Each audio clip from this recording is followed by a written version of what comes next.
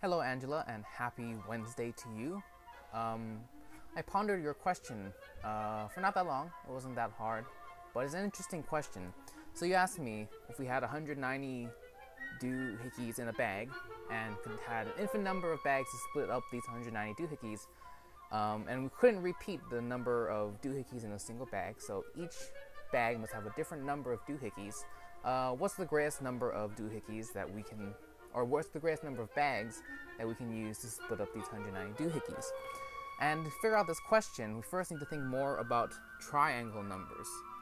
Namely, it's a series of numbers obtained by summing up the numbers leading up to that term. So the first term is just 1, second term is 3, 1 plus 2, then 1 plus 2 plus 3, 1 plus 2 plus 3 plus 4, and so on. And we can represent these triangle numbers by just taking n times n plus 1 and divide the whole thing by 2. And that'll give us this sum, this triangle number. And your problem is very much this sort of series. I always forget which one it is. But we have 190 doohickeys, and we have to divide them up amongst a number of bags.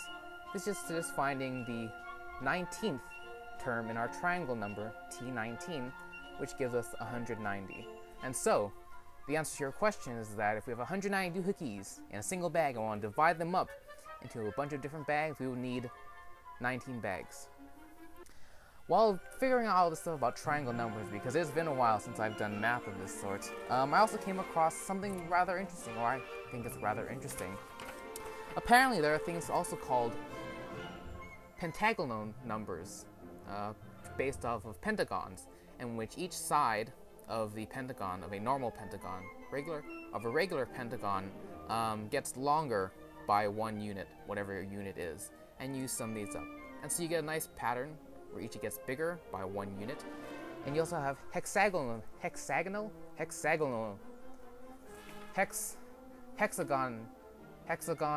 numbers. These thingies. Hexagonal numbers. It did make me realize that while I have an appreciation for interesting math that does pretty things and can shed new light on certain cool things about our universe, ultimately it's just a curiosity, just a hobby. I don't know what you would do with pentagonal numbers or hex numbers, but I find it interesting. I have an appreciation, but personally could not spend a whole lot of time researching it. Today I've just been cleaning my room, or trying to clean my room. Saw my sister off. She went to the airport today and was left for San Francisco. And so today I think I will actually start to clean my room. While I've been going through my room and all my things, I came across my bookshelf, which has lots of books on it, most of which I've read. I've read maybe about 95% of the stuff on this shelf. The other ones were gifts or things I just bought because they were cheap. And so, while going through this shelf, I pondered something interesting about how books shape our childhood and our upbringing. Both you and I think, are very literate. We enjoy reading and spend a lot of our youth reading books and learning and pondering the great mysteries of the world.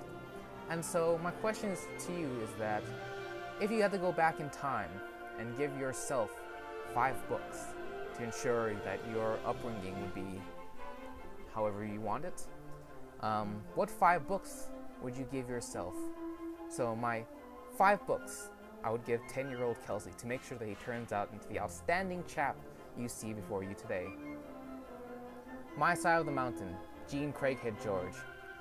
This is one of the first books I actually found and read on my own. Wasn't assigned. I just liked it.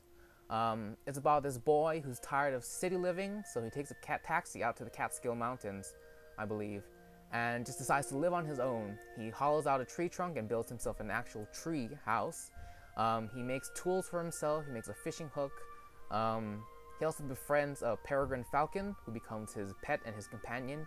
Her name is Frightful. And there's a lot of books in this series. There's My Side of the Mountain, On the Other Side of My Mountain, and then Frightful's Mountain. It's a very nature-friendly book. And this is one of the first books where I actually took an active interest and sought out the rest of the series. And I think this book is responsible for my craftiness, my ingenuity, and my desire to, build things on my own. This book is filled with a lot of actual I don't know how useful they are, but actual blueprints for survival things, fish hooks, lean-tos, and these sort of things. And it intrigued me that, you know, someone his age, my age at the time, could be so independent and make everything for himself, and I really enjoyed it. So I think this is where I get my engineering side from, is this book, My Side of the Mountain, Gene Craighead George. Garfield comics. I read a lot of Garfield when I was younger. This entire stack here is just Garfield books. And for the longest time, I have a fireproof safe in my room, and the only thing that was in the fireproof safe were my Garfield comics, because that was the most important thing. And I think this is where I get my sense of humor. Some people say Jim Davis has kind of lost his thing recently, but I still like Garfield. He's a cat, he's cool, he was fat, I love that, and he didn't take any crap from anybody, and he was funny. So Garfield. To make sure I had a sense of humor, I would give myself a Garfield book. Julius Caesar, William Shakespeare. Aside from being the first Shakespeare play I read in Miss Nelson's class in 7th grade, middle school, I think this is the first play I ever read. And because, you know, it's Julius Caesar, it's such a great play, Shakespeare nonetheless, I think this is the reason why I was so theatrical, and even to this day, plays and the theater are a very big part of my life. And this is another book, one of these catalyst books that are responsible for the way I am today, good or bad. Julius Caesar, William Shakespeare. The Norton Anthology of American Literature. This is kind of a weird book to put on your list. It was the bane of many of my classmates' existence. This was the required reading textbook for American literature in the junior year of high school. And the reason why I choose this book is that from an intellectual standpoint, it's very important to me. Up until the junior year of high school, you know, I enjoyed reading, but mostly fantasy stuff from a sort of, I read for enjoyment. I didn't really think too deeply about what I was reading. And it was this book, and the short stories contained within from some of our country's greatest writers throughout the ages, in Dr. Mark Ott's class, which really made me start to think more deeply about literature and subtext and foreshadowing and all these sort of things that as an English major you would expect someone to think about on a regular basis. But until I read this, I hadn't really thought too deeply about what I was actually reading. So this is why I'm so smart today and can talk to you about things like Faulkner and Hemingway. Not that you like Hemingway, but this book, The Norton Anthology of American Literature, all bunch of dead people.